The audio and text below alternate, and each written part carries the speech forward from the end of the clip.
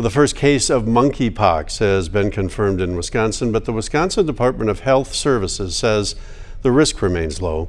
On Thursday, the DHS identified a case in Dane County before confirming monkeypox earlier. The patient is isolating and is one of fewer than 400 confirmed in the country. According to health experts at the DHS, monkeypox is a rare but potentially serious disease. Most people recover in 2 to 4 weeks without requiring treatment.